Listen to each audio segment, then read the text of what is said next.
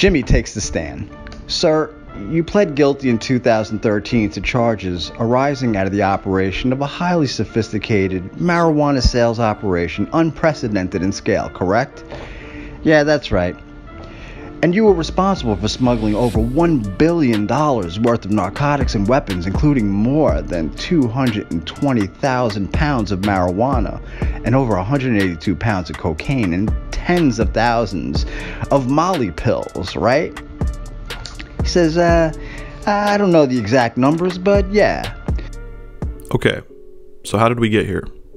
Well, we'll get to that. But first, I want to say welcome to the first episode of the Trap Tree series. This series will cover well-known and some not well-known stories from the illegal cannabis market. Subscribe, comment, smash that like button, and share this video if you would be so kind. Much love.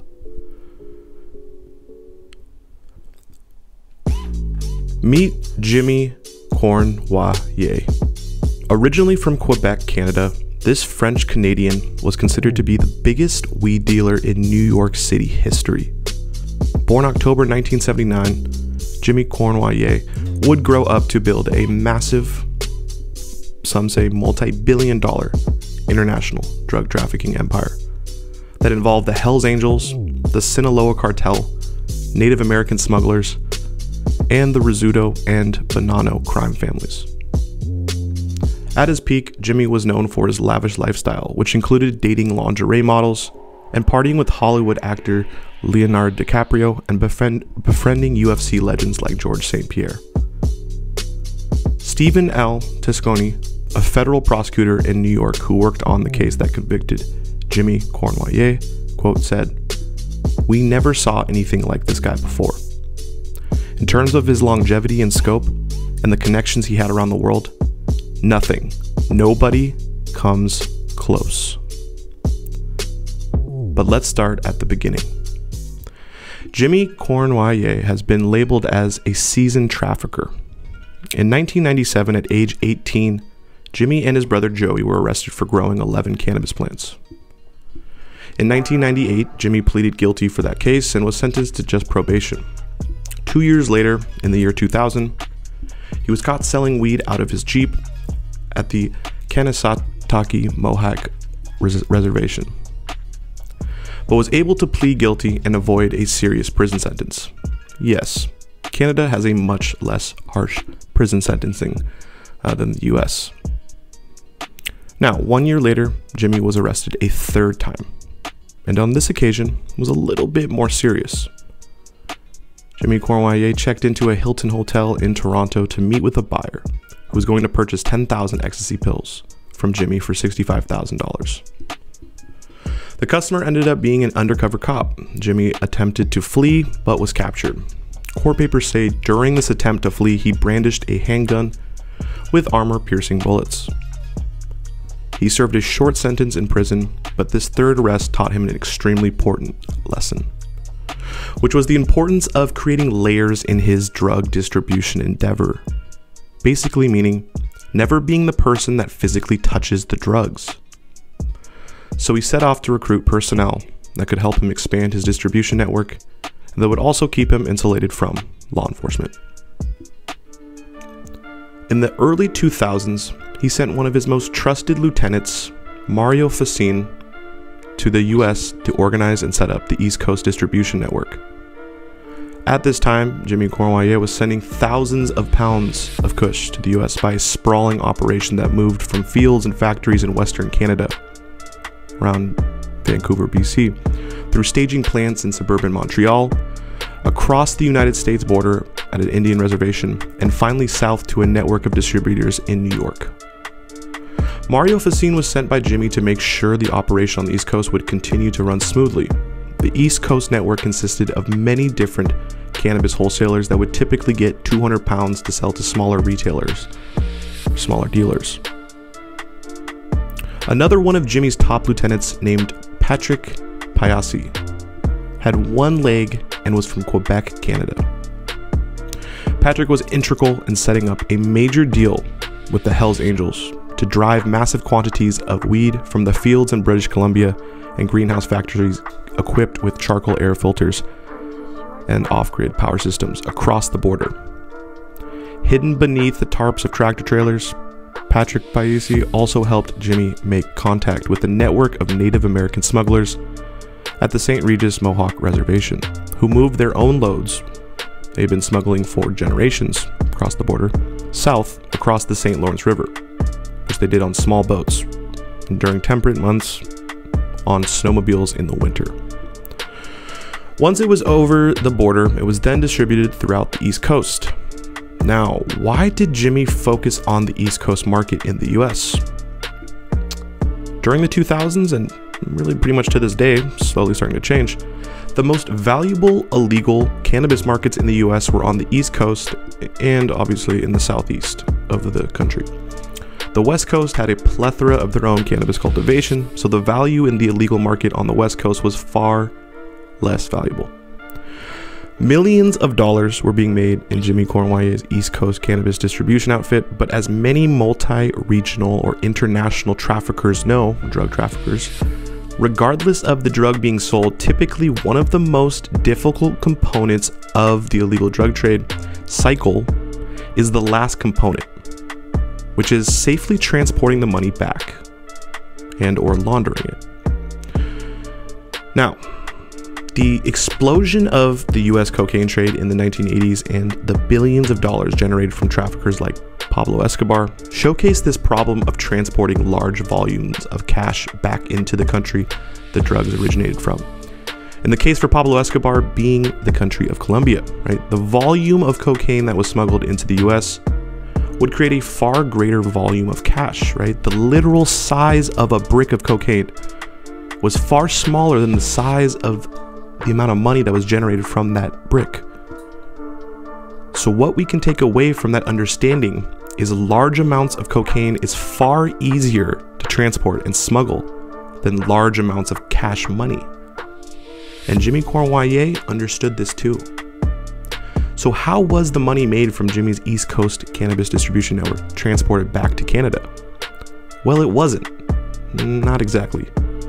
And this is where Mexico's drug cartels come in. More specifically, the Sinaloa Cartel. The money Jimmy Cournoyer made from cannabis was used to purchase cocaine. Right? A private jet would be chartered from New Jersey to transport the money to Southern California to purchase cocaine from the Sinaloa Cartel. That cocaine was then packaged up and shipped back to Canada, where it would be sold on the streets by the Rizzuto crime family of Montreal that controlled major portions of the illegal drug trade in Canada. A portion of the profits made from the cocaine trade in Canada by the Rizzuto crime family would then be reinvested into Jimmy Cournoyer's cannabis smuggling operation, and the cycle would continue. So in a lot of ways, the illegal cannabis markets in the US helped flood Canada with cocaine and helped Mexican drug cartels. Do you think cannabis should be legalized? Well, that's for you to decide. By the mid-2000s, Jimmy Cournoyer's illegal cannabis empire was pushing regular shipments of high-grade cannabis into the United States.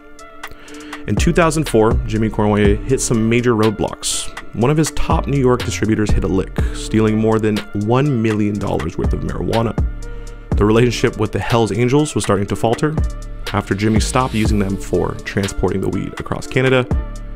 And in that same year, Jimmy Cournoyer crashed his Porsche, killing a passenger, which landed Jimmy in prison for a year.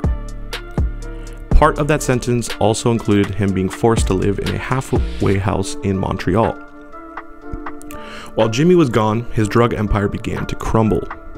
But once he was released after his one-year sentence, he was able to rebuild his operation, meeting with associates in Montreal subways while he was on work release from the halfway house he was staying at. Jimmy even got a job driving an elderly woman to her medical appointments. Imagine if you found out your grandma's driver was one of the biggest illegal cannabis dealers in North America. By 2006, Jimmy's operation was back to form and doing better than it ever had. At the height of Jimmy Cournoyer's success, he drove a Porsche Cayenne and a $2 million limited edition Bugatti Veyron. He was friends with George Saint Pierre, a mixed martial arts fighter, and dated lingerie models like we mentioned earlier. His social circle was configured such that once on a trip to Ibiza, he attended the same party as Leonardo DiCaprio. In this picture you'll see right here, his brother is pictured with them both. Now, one day in January 2007, a disgruntled ex-girlfriend of a Queens pot dealer walked unprompted into the district office of the Drug Enforcement Administration on Long Island. The woman told the DEA agents that the father of her child was a big-time cannabis dealer, connected to a major illegal wholesale cannabis operation. And well, this started the beginning of the end for Jimmy Cournoyer. To think that the only reason why the biggest weed dealer in New York City history was operating for years and years wasn't on law enforcement's radar at all until this tip from a disgruntled baby mama came in is definitely mind-boggling. A task force of federal agents started to look into the man and began a multiple-year investigation that would uncover this massive illegal cannabis distribution ring. Over the course of the next 5 years, this task force got individuals in Jimmy Cournoyer's network to flip and become informants. In court documents, one of the informants was quoted saying, quote, "You just got to hope they never find out you said a word. Seriously, bro." The informant told federal agents that Jimmy Cournoyer kept on hand a $2 million slush fund to pay for the murder of anyone who crossed him. Now, to my knowledge, there were no murders directly connected to Jimmy Cournoyer, but who knows? In January 2012, the federal task force was able to get a Brooklyn grand jury to indict Jimmy Cournoyer on drug conspiracy charges. A flight to Mexico left Canada at 6 a.m. Among the passengers on board that day, February 16, 2012, was Jimmy Cournoyer. Interpol flagged Jimmy's passport, and Mexican immigration officials wouldn't allow him to enter the country. He was brought to the US, and in 2013 he was sentenced in a Brooklyn courthouse to 27 years in federal prison. Jimmy Cournoyer was obviously an extremely intelligent person, someone who probably could have been a CEO of a major corporation. Him and his brother grew up with no father, and as a teenager, he learned the game and took it to a whole other level. I think there's a lot to learn from this story. One major takeaway I have from researching the story is how illegal markets can be leveraged to prop up other illegal markets. In this story, cannabis funded cocaine, and cocaine funded a number of different illegal activities. An example of this, if you're interested, and you don't know about it, highly recommend you look up the Iran-Contra scandal. I think it'll make more sense if you know what I'm talking about. But I think we need to ask ourselves, how many of these illegal markets do we want to keep illegal? I think we need to ask ourselves if drugs have won the war on drugs. I think a lot of things, but that's just me.